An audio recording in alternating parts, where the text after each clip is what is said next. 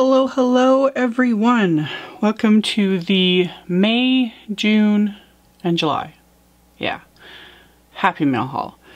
All the cards you guys sent that showed up in my post office box over those 3 months. I skipped filming for multiple reasons. Biggest one being there just wasn't enough in May and June with everything going on. So yeah, I've got a fabulous little stack here, so let's just dive right into it. So it's kind of funny since it's 3 months worth of cards. There are, as I was organizing it all, I realized there was multiple like cards from people. So I think I've got them all somewhat organized. So anyway, these are from Charlotte B in Texas. She did this very metallic one. I don't know, can I kind of pick up the metallic? Let me see if I can get it more if I turn the flashlight on my phone. There we go. Isn't that pretty? And it's got a bit of a sparkle to it as well, which I love. So yeah, she did metallic watercolors on there, and then I think she hand lettered that sentiment, which always impresses me. And yeah, bling. Love the Tim Holtz metallic cardstock. Like, yeah, you guys know me, anything blingy, sparkly, bling, metallic, I'm always up for. And then she had done this one, and this is just neat.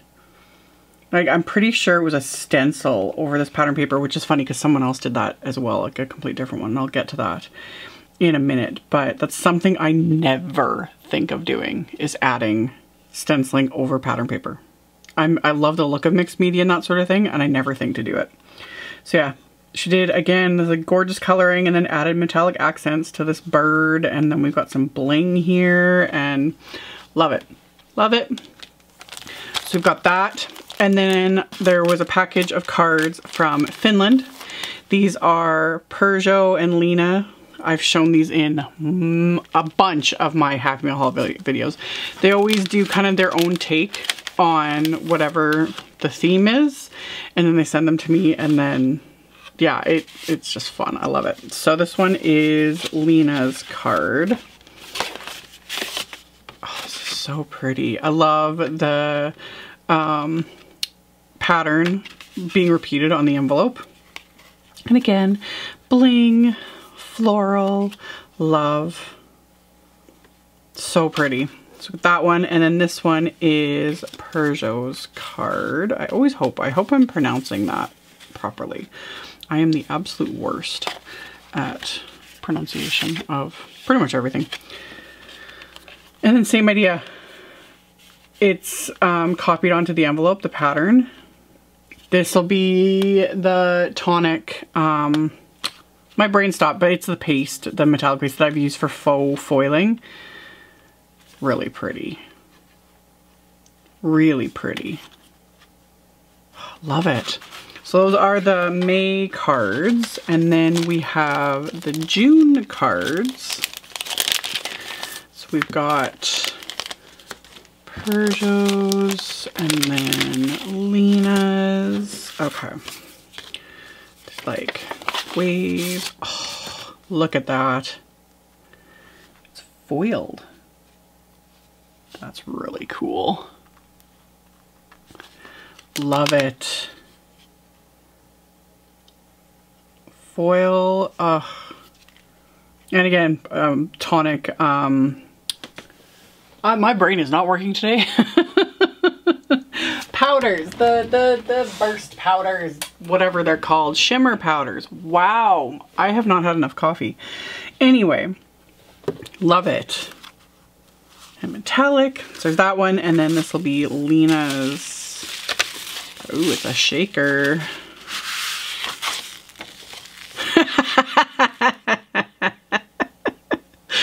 Love it. I have this stamp too. This is Tim Holtz stamp, those cats. I ordered that. I've had it sitting. I haven't had a chance to use it, but I love, they're so ridiculous. I'll hopefully remember to link to it. Again, you guys, I'm just all over the place. My brain is just mush right now. But I have this set, and there's some fun sentiments with it, but I love, like, it works with that sentiment. And I love that it's a shaker, and I like that you use the same, see, this is why I love doing the Happy Meal haul, to see people's interpretations of things and use of things, because like, you use this like chicken wire background on this card, floral and really pretty, and then you go and use it on here, completely different look, you know, and this just literally made me laugh, so love it.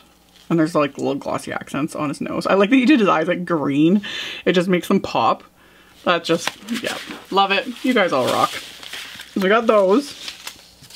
And then this one from Allison C in Alberta.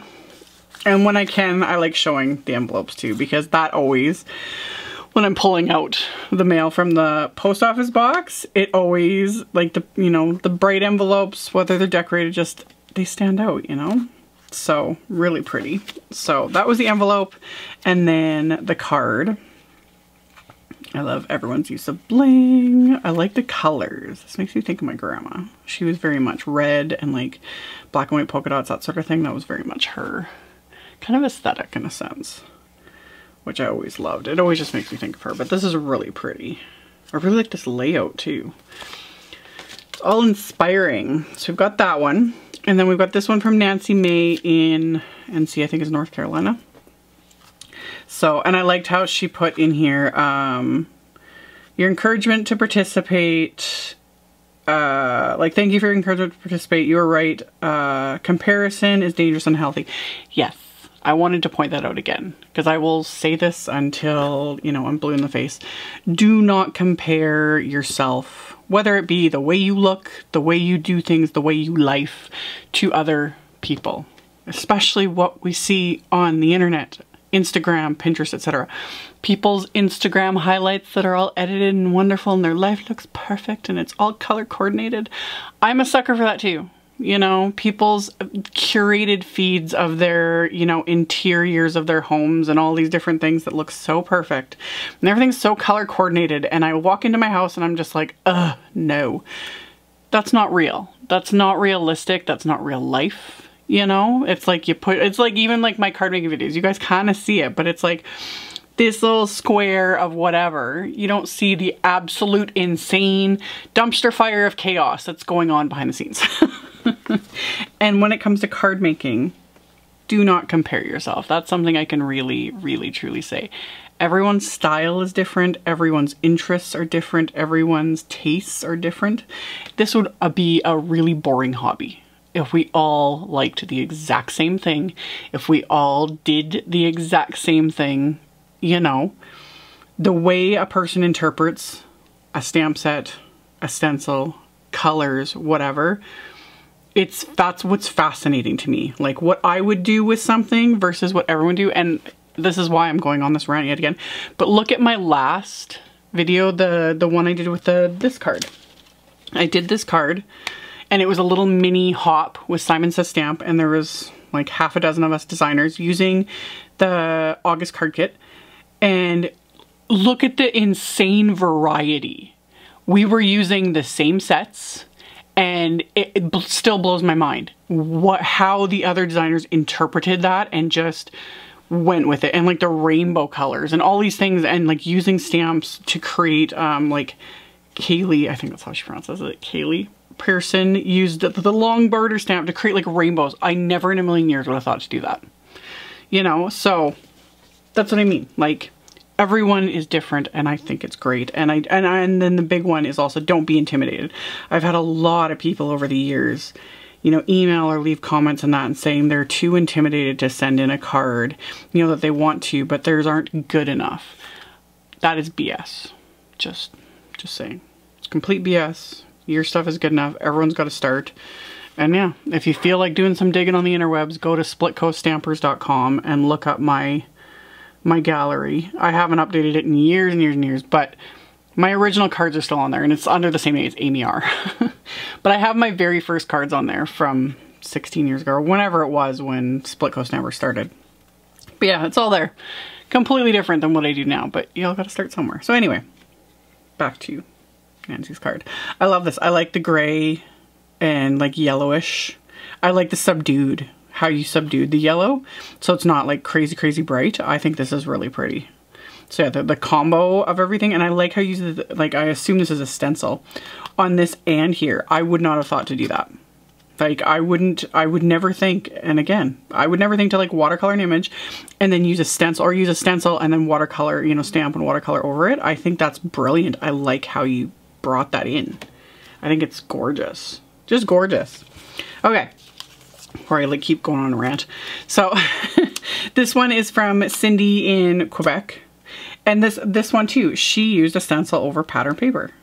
So just use some like metallic-y paste over a stencil on top of pattern paper. I would not think to do that, and I should, because that would probably encourage me to use it. People always give me grief about not using my insane collection of pattern paper more, because I used to use it all the time and now I use it every once in a while. So, but yeah, I wouldn't think to use a stencil over it, and I like that because it gives it that extra something. And your coloring is always just top notch, and the envelope was absolutely adorable. Absolutely adorable. And I like this size. People have been asking about this size too. This is a 1, 2, 3 1/4. So this will be like a 4 bar. 1, 2, 3, 4, 5, like 6, 3 1/4 by 6. So a little bit bigger than a 4 bar. I like it. I like it. I might have to do some cards this size. Yeah. Anyway. So we've got that one. And then these ones from Wendy J in California. So we've got some texture going on here, florals, and then a masculine themed. So yeah, get outside, enjoy the view, and always paddle your own canoe. Cute. Really cute. So completely like very floral and then very like masculine graphic. Love it. So we've got those ones. And then this one arrived from Stephanie in Germany, and loved the envelope. Like, oh, I like showing stuff like this too, because like even like these were all stuck on, and I think these were like glossy accented, like die cut and glossy accented. So one, props to you for going to that effort to spell out my name with that, but also to show like how these things show up. Like it goes across an entire ocean, gets to me in Canada, you know, and then shows up. And most of the time, most of everyone's envelopes and everything come through no problem. Because I always get asked like, oh, like, you know, if there's designs and patterns and different things, and yeah, no, everything shows up. So the card, I really like the subtle florals and then the metallic of the sentiment. Plus this is such a great sentiment. Such a great sentiment. So yeah, really, really pretty. And then the inside just says always here for you. So, love that. I love pencil coloring. Someone just commented about that. This other card was pencil coloring as well. I used to do a ton of pencil coloring back in the day, and I can't really do it a whole lot more anymore. My hands just can't handle it. Or my wrists, really, and my hands can't handle it. And yeah, I still love the look of it though. So then we've got this one from Ellen in Australia. And the envelope wasn't decorated, but the postage stamps just, they're so cute. Little wombats and koalas. So cute. So cute. Love it. Like even little silly things like that from other countries. Some of your guys' postage stamps are beyond adorable. So anyway, I love this. She stamped this on vellum and then colored it from the back. I don't know what you used for the white, but that's cool. Yeah. I wonder what you used for the white. Like I've done the, like you stamp on vellum and you can color it from the back with like Copics, different things. But yeah, really cute. So we got that one. And then this one from Roberta in California. And same thing. Not only did she do the envelope, I like those postage stamps, but even the back. That's that big Simon Says stamp. A stamp. So really fun. Like it's one thing to like add the little decorations to the envelope. I wouldn't have thought to like, that's so cute to do that and then add a sentiment as well. Like it just gives it extra. And I love it. I think it's just beautiful. So that one, and then she's got this card with just bling. So yeah, stencil the color and then added glitter paste, and there's glossy accents and pearls, and of course I'm just like, yay. So much texture. And again, here, let me My lighting is just not, there we go. There we go. Bling. I like the bling. Oh, and while I'm at it, I didn't even think, here's this one from Peugeot as well, just to give an idea. Like, so much bling. Love it. Can never have too much. So that was from Roberta. Is that what I said it was? I'm pretty sure. Yes, Roberta in California. Okay. I try to keep all of this as organized as I can. Okay, and then this one's from B in Maryland. And again, I think this is a 5x7, 1, 2, 3, 4. Yeah, 5x7 card, and this is another Simon Says stamp. I like the idea of still like framing this and cutting it off. Like I would, my just instinct would be to like stamp the stamp across the whole card, you know, and not cut it off, but I like that. Your coloring is phenomenal, by the way. I really love that color mix with the pink and the orange and the yellow. It's so pretty. And the splatter. I love the splatter. The splatter, there's bling, pretty sure those are those Studio Caudia golden crystals that I like, the clear ones with the gold sparkle in them. That just makes me happy.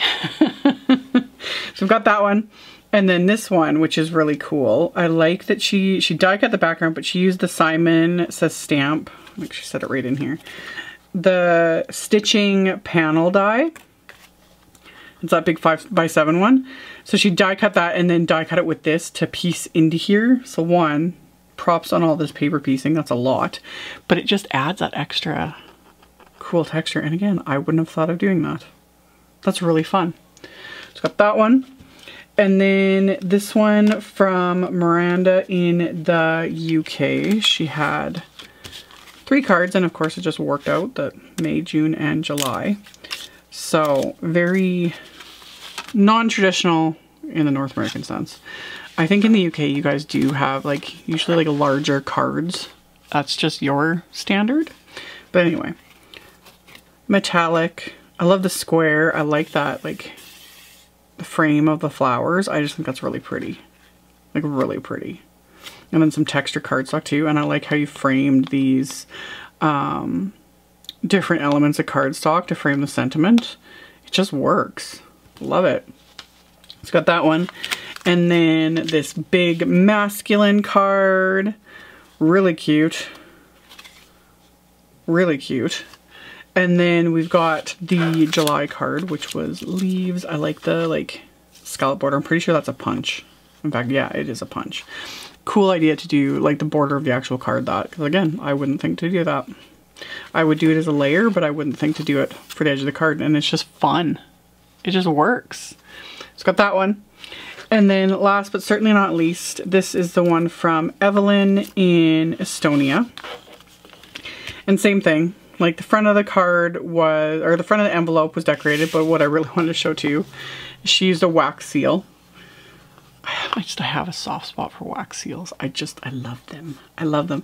And this showed up, no problem, from Estonia. Came through the mail just fine. Like, the only thing you have to be aware of sometimes is a lot of times it's the thickness of your card where you'll have to add extra postage.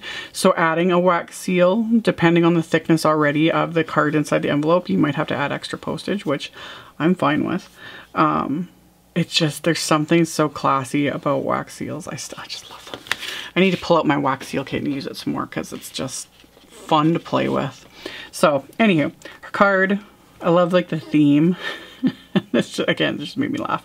I like the metallic accents on this umbrella. I kind of think that was like whatever it is that you die cut. This paper or leather, like it literally feels like leather. It's interesting. It's interesting. So yeah, really cute, really cute. So as always, thank you all so much for taking the time to make the cards, to address them, to mail them out to me.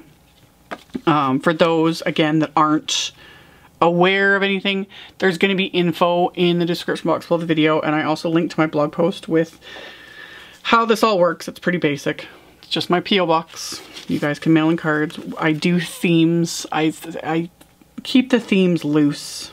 It's not the end of the world because one, with everything going on and how long some things take to get to me here in Canada, and just, yeah, all of that. I'm not gonna like not show. I show everything that shows up in my P.O. box. I just share it. I don't care whether or not it meets a theme, or even if you guys were intending, because sometimes some of you have sent cards to me that weren't even for the Happy Mail. Like you were just sending me a card, and I'm gonna show it because I like showing off what you guys make. So yeah, all that info will be in the description box below the video. If you guys have comments or want to leave comments and tell everyone how awesome they are, encouragement, all that stuff, you can do that in the comment section below. If you have questions about any of this, like all that kind of stuff, you can definitely leave that as well. I will try and remember to link to some of the things. I'm horrible about it, I know, I'm sorry. Yeah, it's just, I've got 5 million things running through my head at the moment. But yeah, I will leave all the info below. We'll figure it out as we go along. And then of course, huge thank you to my patrons. You guys make it possible for me to do what I do and all that fun stuff. And yeah, huge thank you to you guys. Huge thank you to all my patrons. Huge thank you to my subscribers. All of you that take time to leave comments. All the good things. I very much appreciate all of you. So thank you. Love you. Check out the description box below. Leave the comments. And I will see you all very soon in the next video. Bye.